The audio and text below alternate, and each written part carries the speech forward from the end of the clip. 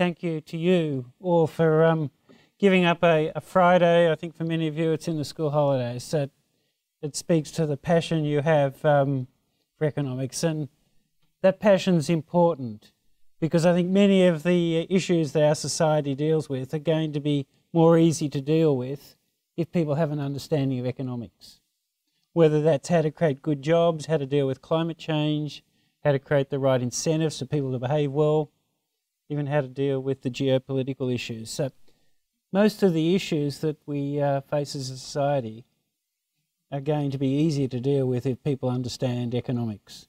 So you have a critical role in teaching the next generation. Even if you're not going to teach economists, you're teaching people the basic principles of economics. So thank you for doing that, and thank you for giving up a whole day and spending it with us. We're very keen to help you do however we can.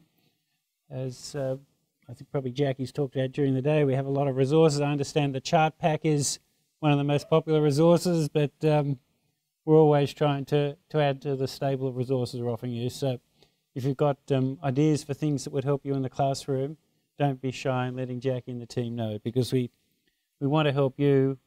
You've got an important job to do, and we want to do what we can to help you. I know from my own experience the power of a great teacher who's passionate about economics. I went to high school in Wagga Wagga in country New South Wales, and in those days you could do 3-unit economics. You can't do it now, unfortunately.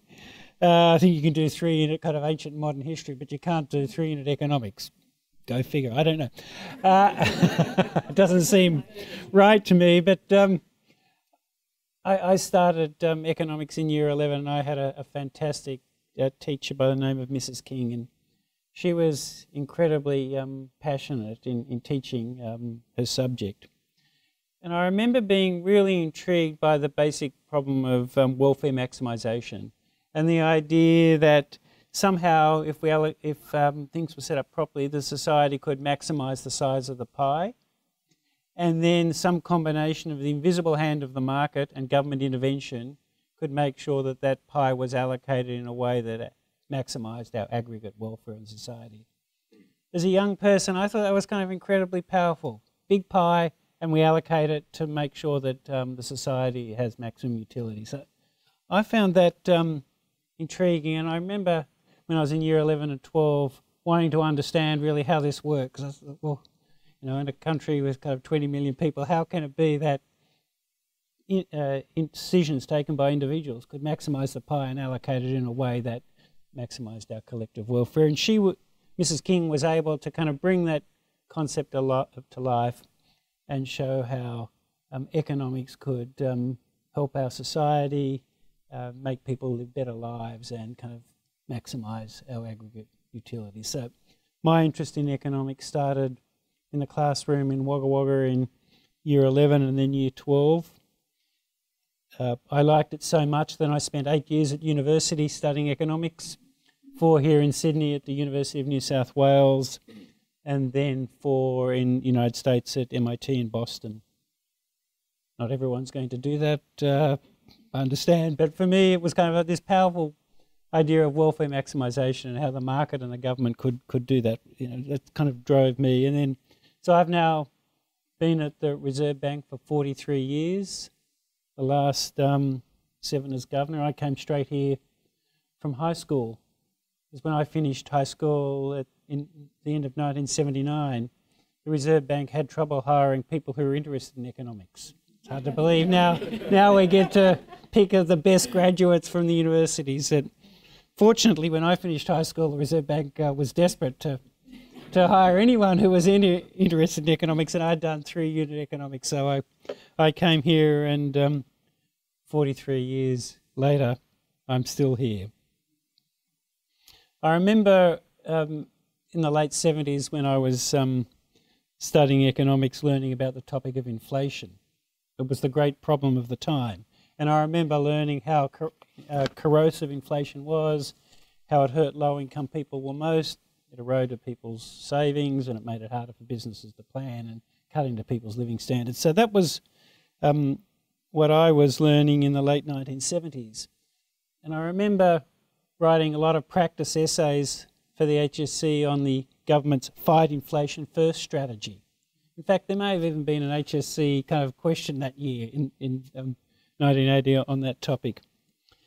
Probably up until last year, probably haven't been talking much about inflation because it wasn't really that big an issue. But as I reflect back on those years, I've been increasingly thinking I'd wished I'd kept those essays that I'd written. I'm sure they had some good ideas and would help me today, but I didn't keep them. That was all a day of pen and paper, so there's no... But that was kind of... I remember learning about the corrosive effects of inflation and how it was really debilitating for the society and the economy, and that's really stayed with me ever since. Over the last year or so, we've had a very difficult job here to do at the RBA, and maybe you've talked about that today. Our job is to get rid of inflation because it hurts low-income people, it takes away people's purchasing power, it erodes the value of savings, and damages economic growth. So, we're really strongly committed to, as an institution, getting inflation back to the 2 to 3% range. I have to say it's a pretty unpopular job that we have. In fact, I read in the press this morning 2 articles, one that said I was the most unpopular person in the country, but one was even worse, it said I was the most despised person in the country. So what we're doing is incredibly unpopular, at least in parts of the community. The press routinely are outside my house when I go to work in the morning, filming me and my kids. Sometimes they follow me on the weekend into the golf course and show pictures of me in the paper playing golf, saying how disgusting that is. Anyhow, there's endless commentary in the press about what we're doing, but we're strongly committed to getting rid of inflation because it hurts low-income people, hurts our economy, erodes people's savings. So we're strongly committed to that. I think the experience that we've gone through this year really shows the value of operational independence of a central bank.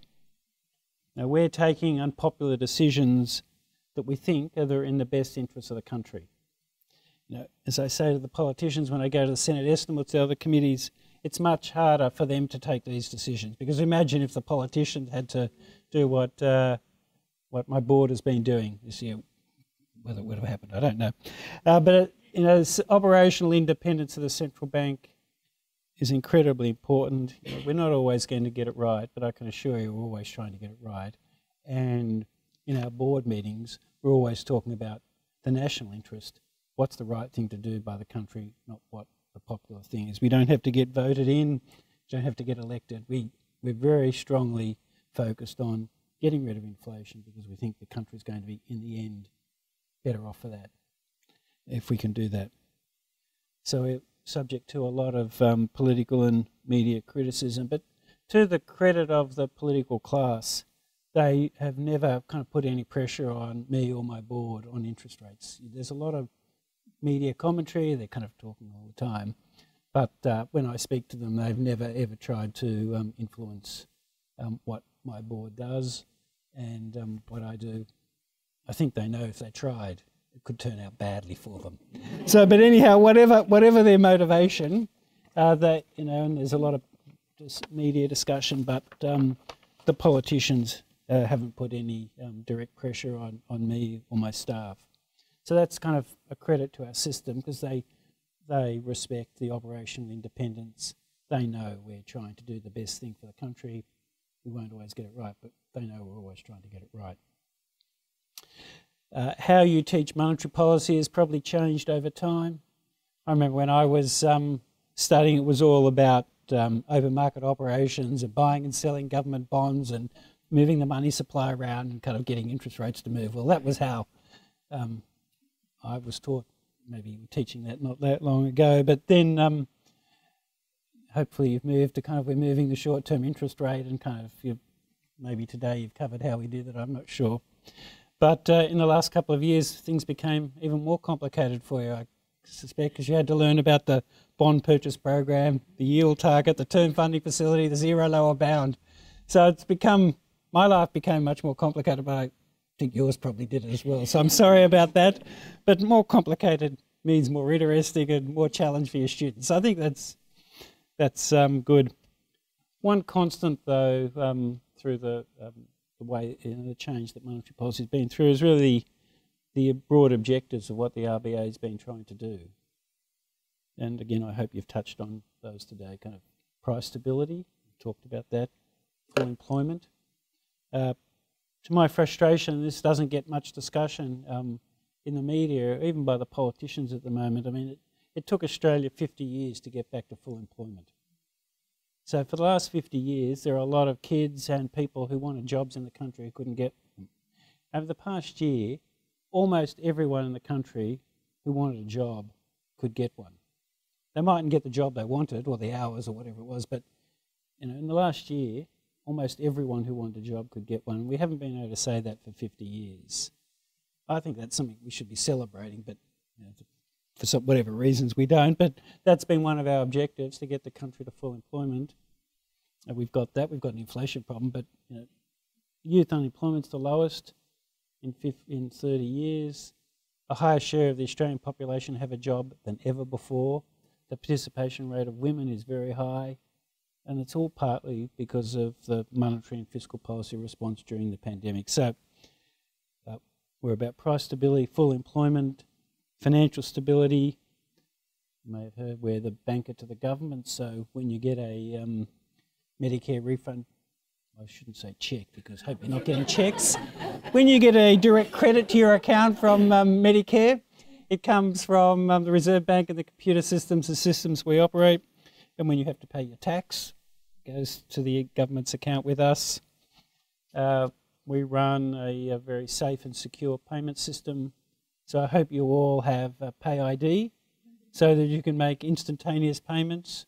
You can move money between any two bank accounts in the country in 5 seconds. Hope you take advantage of that. Remember, you once upon a time it used to take 3 days. Well, now it can take 5 seconds, and that's largely because of a system that the Reserve Bank built, and we print and distribute the country's banknotes. And you talk about this today, how we're kind of the $5 banknote with the passing of Queen Elizabeth, where we're replacing Queen Elizabeth with a design that honours the history and culture of the first Australians. So, to my great surprise, there are 18 $100 notes out there for every single person in the country. 18 for every person. I don't know whether anyone in this room has 18. I don't. And I don't know anyone who does. But anyhow, so there are a lot of banknotes out there, and so I think Australian banknotes are the best in the world in terms of both the security devices and the colours and the imagery. So that's another important thing for us to do. So full employment, price stability, financial stability, we're the bank of the government, they operate the exchange settlement system and our banknotes. They're all things the Reserve Bank does. And they all come back to what I learned at high school, kind of trying to make the world the best place it can be with the resources that we have. That's what the Reserve Bank's doing. These are the mechanisms we have to do it, and each of those functions that we perform are critical to the functioning of our modern economy. So I, as I said, got into this from economics in high school, and I really hope that you're inspiring the next group of people who ultimately come to the Reserve Bank, and hopefully one day one of your students will have the job that I've been lucky enough to have.